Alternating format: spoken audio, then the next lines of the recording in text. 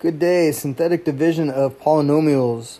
One of the first things you need to note is that when you're doing synthetic division, that you can't divide by something if it has an exponent. So you could only divide by these linear, these linear expressions here. So if you're dividing by x squared minus 1, or if you're dividing, by x cubed plus 2, that synthetic division, when you're doing synthetic division, that it won't work if you have these exponents. Synthetic division will not work if you're using these exponents. So if you see something like this, just remember that's not going to work. It has to be linear. And what I mean by linear is you see there's no exponent here. There's no exponent. No exponent. So if you see these exponents, then synthetic division won't work.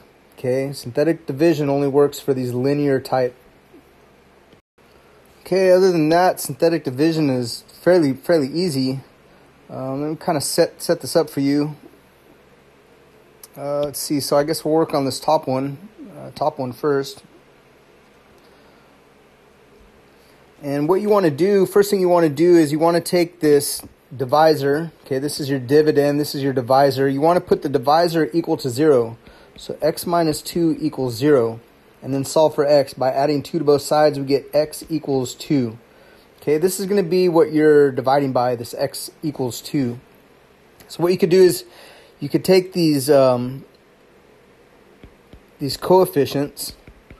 Remember, coefficient is the number that's attached to your variable. This is your variable. This is your coefficient. -5, when you're taking the coefficient, you have to take the sign as well. So -5 is a coefficient here of this variable x. So you're going to take these coefficients and you're just going to kind of write them out like this.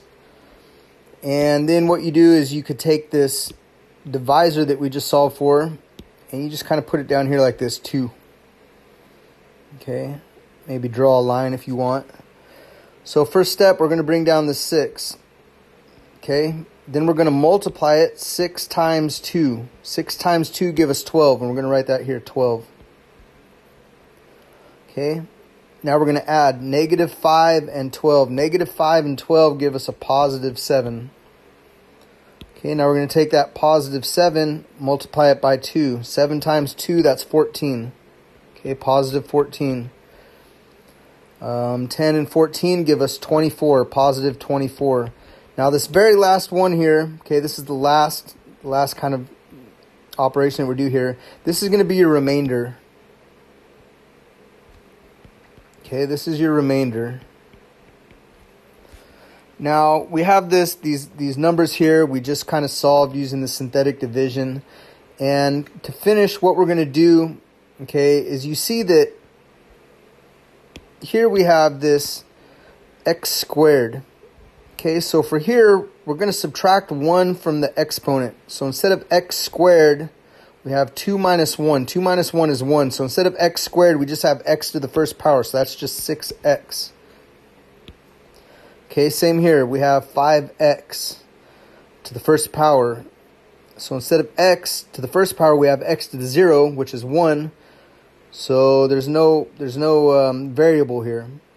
We're just basically subtracting 1 from these variables, the exponent. We're subtracting 1 from the exponent on variables. So we get 6x plus 7 plus the remainder, 24, is going to be 24 over x minus 2. Remember, this is what we're dividing by. So our remainder, we have 24 over x minus 2. And this is your answer. 6x plus 7 plus 24 divided by x minus 2. Next problem. What we're going to do is we're going to take this here, this divisor, put it equal to 0. So we have 2x plus 1 equals 0. Subtracting 1 from both sides, we have 2x equals -1. And then dividing both sides by 2, we get x equals -1/2. This is what we're going to be using for our divisor. And now at this point, we're just going to simply take these coefficients, just kind of write them out, 2, -3, +8, maybe draw a line underneath. And then negative 1/2. That's our divisor. Okay, first step, bring down this 2. Okay, then we're going to take 2 times negative 1/2. 2 times negative 1/2 is negative 1. So we write that in here, negative 1. Now add vertically here, negative 3 and negative 1 give us negative 4. Okay, then we're going to take this negative 4, multiply by negative 1/2. Negative 4 times negative 1/2 give us positive 2. Okay, so we write that in, positive 2. Now multiply these out here, or excuse me, add these. Positive 8 and positive 2 give us a positive 10. Okay, and there's kind of our halfway to the answer. Now remember, this positive 10, this is the remainder. And here's something to note, that if you see a common factor here, okay, in these numbers here, when I'm saying that, do not do this for the remainder. Leave the remainder alone. Okay, maybe draw a box around it. Leave the remainder alone. But for all these other numbers here to the left of the remainder, if you see a common factor, you can kind of take it out. Okay, so kind of the opposite of distributing. So we're taking out a 2. Okay, that leaves 1 here and negative 2 here. Okay, if you see a common factor in these numbers here, go ahead and take them out. So now we get our answer. We get x minus 2 plus 10, okay, over 2x plus 1. Here is our answer. Now remember that this x minus 2 plus 10 over 2x plus 1, okay, this exponent here, see here this line, this whole line that we worked with here to the very left, we were working here 2x squared. Okay, but the very answer that we get down here, okay, is just going to be x by itself. There's not going to be x squared. It's just x. Because remember, we're subtracting 1 from the exponent. Okay, this exponent was 2. Now the exponent is 1. See, just 1 by itself. X to the first power. Here we are working with x. Okay, x to the first power. Now it's x to the 0 power, which is equal to 1. So instead of an x, we don't have anything. There's nothing here. Okay, so we're basically subtracting 1. We're kind of shifting everything over. Okay, where we had an x squared, now we just have an x. Where we have an x, we just have a number here by itself, constant by itself. Okay, and then also once again, the remainder, we add a plus 10 for the remainder. It's going to be 10 divided by whatever the divisor was, so 2x plus 1. So the remainder is 10 over 2x plus 1. So here's our answer, x minus 2 plus 10 over 2x plus 1. Okay, once again, first step, let's put the divisor equal to 0. So we have x plus 2 equals 0. So x equals negative 2. Okay, this is going to be our divisor. Okay, we're going to write out the coefficients, 2, negative 3, positive 4, and positive 5. Draw a line underneath if you want, and then put the divisor here, negative 2. Okay, first step, bring down that 2. I'm going to say 2 times negative 2, that gives us negative 4, so we write it in here, negative 4. Okay, adding negative 3 plus negative 4, give us negative 7. Then we're going to take negative 7, multiply it by negative 2. Negative 7 times negative 2 give us a positive 14.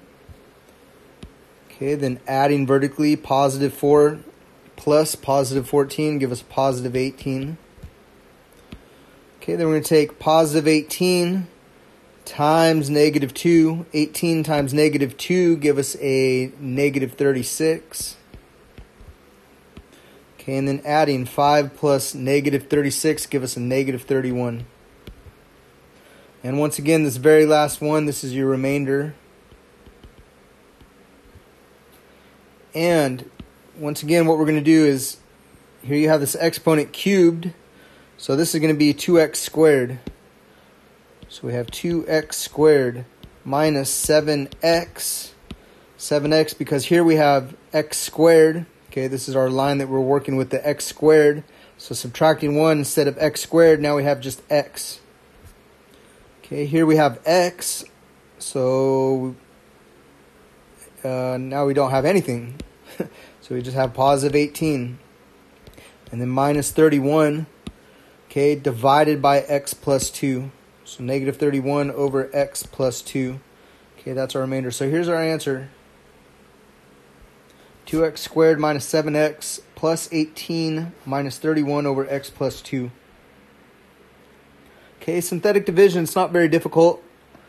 Another thing to note is that, let's say you're doing synthetic division and you do all this work and then there's no remainder. Let's say you get something and there's no remainder. There's no remainder here when you do it.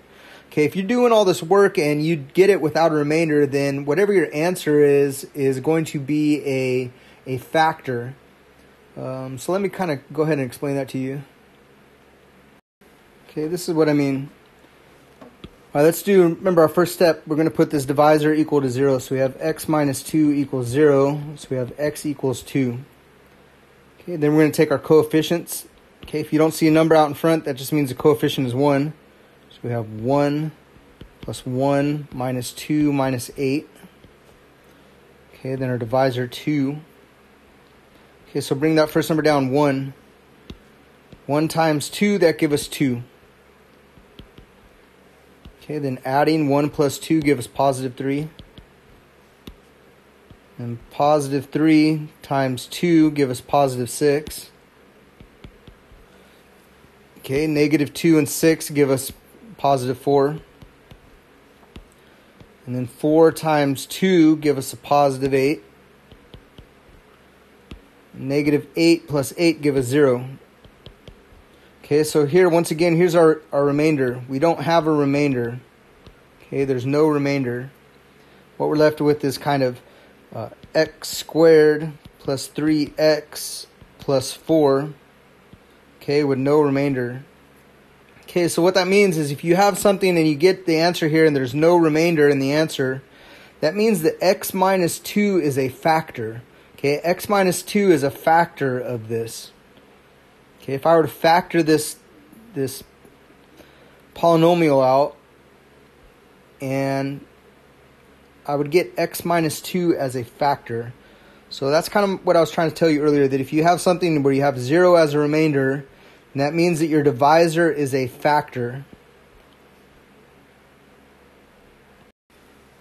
All right, you made it to the end of this short video on synthetic division of polynomials. I want to thank you for watching. Please hit the like button down below, leave a comment, and subscribe to my channel for more videos. Thank you.